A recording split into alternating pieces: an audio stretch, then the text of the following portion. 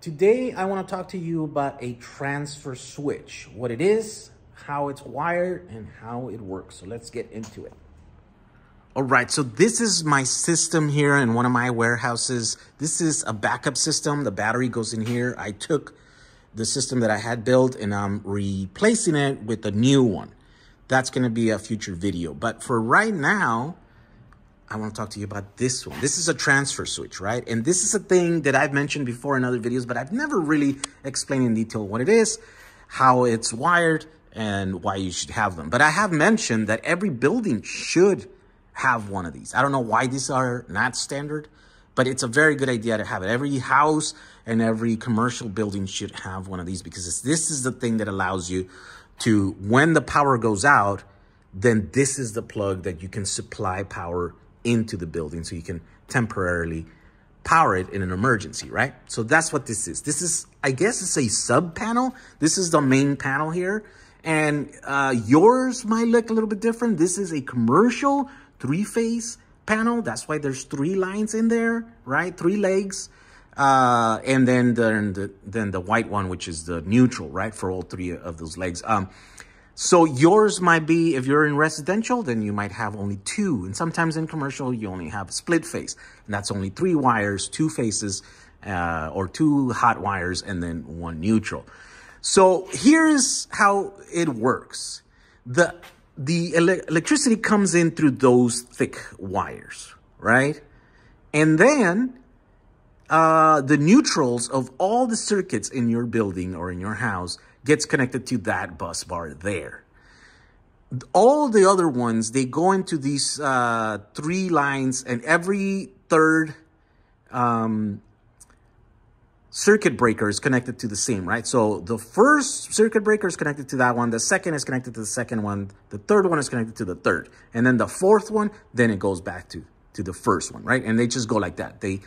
And so what happens is that the other leg comes from your circuits through that conduit there, and then it goes right into the circuit breaker, right? So if you're running just a regular circuit with lights or whatever, then you might want to run like a 10 amp breaker or a 15 amp breaker or a 20 amp breaker, right? I think that this is not 15 and 20. That's what they are. I think I only have all 20s. Those are the smallest ones. And then they go 30s and then 40s.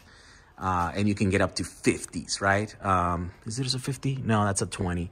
So according to whatever load is on the circuit, then that would determine the size of the wire and then the size of the circuit breaker, right? So you want to be above, a little bit above of what your thing is going to be, but just not too big, right? That the cable will melt in case of a short, right? So those circuits will come in there and then go to that circuit breaker. And that circuit breaker connects it to one of those 3 legs.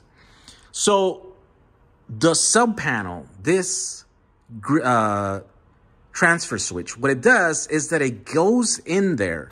And instead of having that circuit come in and connect to the thing, now that it's kind of hijacking it. It takes that circuit and then it connects it with these little wire nuts, right? And so now that cable that comes from your receptacles or your lights or your circuits, instead of going straight into here, they go into those cables and then it goes through that thing and then it goes into one of these. So this one only has 6 circuits, and you have to choose the 6 circuits. This panel has more than 6, right? It's got a bunch of them there, about 20. Then you have to choose the 6 circuits that you want to be able to power in an emergency situation, right? Through this system here, through this transfer switch. And then those 6 circuits, basically you hijack them. It goes in here, and then it goes through this switch. This is a 2-way switch. You could only be connected either through here or to that, right? And so this is when it's online, it's just bypassing it. That electricity comes here, and then it goes through here, and then it goes right back into that circuit, and then it goes out right out. But whenever you put it on generator, right? So this is off. It's not connected to anything. That circuit right there, one of the 6 circuits, off. Or you put in generator, all of a sudden that connects it to one of the legs in here. And 3 of these circuits are connected to one of the legs. And then 3 of your circuits are connected to another one of the legs. This is kind of made for split phase setup, right? But you can use it on a 3-phase setup, just like this. So all you have to do is just ignore the other phase, right? And connect, make sure that the loads that you're putting in here, you know, go into the same one, right? So basically all the 6 circuits have to be on 2 of the 3 legs that are in here, right? And then when you put it on generator, then you have to feed it. And this is just you know, just a socket that is kind of backwards. That's why, you know, that's would be like at the end of an extension cord, but it's mounted in here. So then this extension cord is kind of backwards. It's got this thing. You plug this in here, and then the other, what comes out of here has to go into either a generator, right? Just a regular, typical, traditional gas generator. It could be a big one, or it could be a small one. It has to be enough to support, you know, the loads in here that you're putting in here. And by the way, these are rated at 15 amps, and then these are rated at 20 amps, right? So, yeah, you have to make sure that your circuits are accordingly, right? Their size according to this thing in here. These are, I guess the generator would have to be split phase because there's 2 phases in here, but not necessarily. You could also tie in the 2 phases, the 2 hot wires, and then just the neutral. And like in this case, that's what I'm doing here. This is a inverter that will convert DC power and store it in the battery here, and then it converts it to AC, and then from here it's gonna go in here, right? But this is only one single phase, right? And it's 110, and so it's half of a split phase. So you would have to connect the 2 hot wires, and that's okay because you're only doing it here. Whenever that happens, it only works that way when it's in gen. When it's in line, then it goes back to the original setup here, to whichever leg it's attached in here, right? So that's what it does. It kind of gets in between, and your circuits, instead of coming in here and connecting straight into your breakers, then they have to go do this before, right? They go in there, and then from there they go here. So that gives you the ability to disconnect. And I'll give you an example. Where's the lights? There we go. This is the one circuit that connects the lights, right? And so right now, the lights are connected to one of these pins in here. So that's why they're off, because there's no power going in there. So if I wanted to power the lights, I would have to electrify 2 of these pins, right? And then it'll get the power from here, and it'll power the lights, right? But this is disconnected now from here. So let's turn it back on.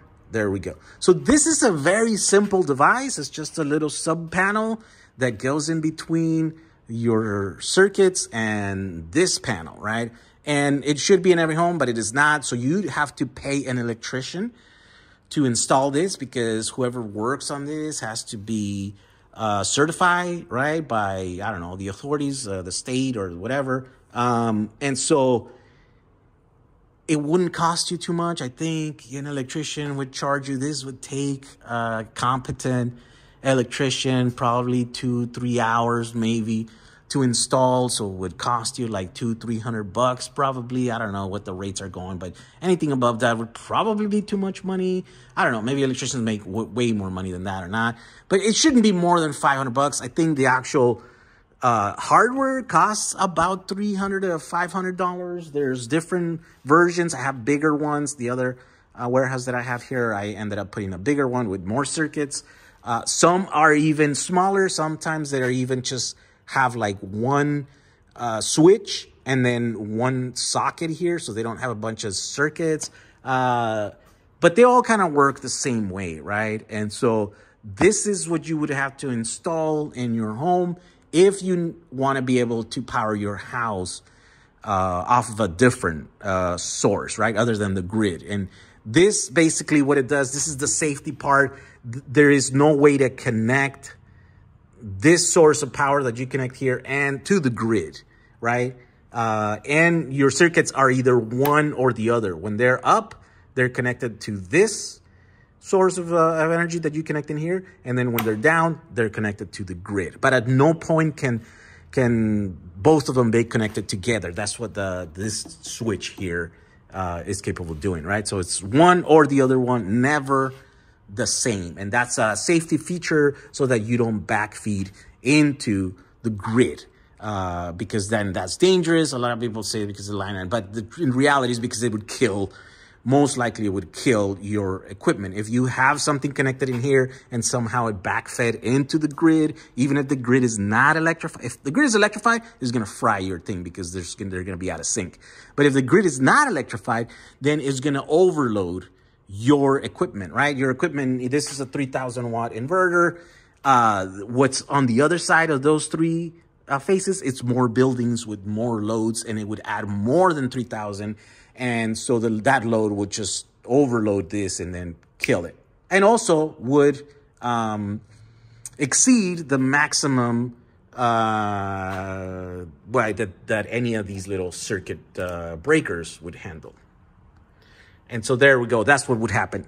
But it's impossible to do it. That's why these exist. And that's why you have to install this. And this is the correct way to install an alternate source, an emergency source into your building or your home. And so, yeah, if you're going to get into this, I would suggest you buy one of these and you hire an electrician and you have it come in there and install it for you. And then now you can power your home off of a generator or a set of batteries, and an inverter, basically, right? So there you go. That's just a quick rundown video. Hopefully I didn't make it much more hard to understand than it actually is. Yeah, if you have any questions, comments, put them in the description. Thank you for watching this video. We'll see you guys on the next one.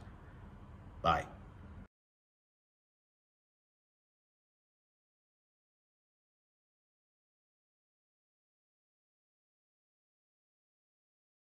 Oh, by the way, before I go, the next battery project that I'm doing is using these little 20-cell batteries and this mega dongle thing, which is just a big power distribution, thing. So you'll be able to connect all of those batteries in there. But here's the cool thing that I'm finding out, that it's a lot easier to handle these batteries if you tape them together like this in fours.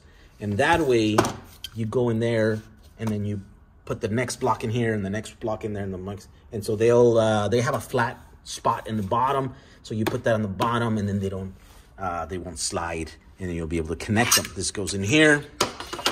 I'm gonna put all that in there. So stay tuned for that video if you're interested in how to install the easy battery systems for backup. And then of course I'll show you all the other stuff, the charger, the inverter, and then, the thing that we just talked about today. All right. Stay tuned for that project in the next couple days. Thank you for watching. Bye.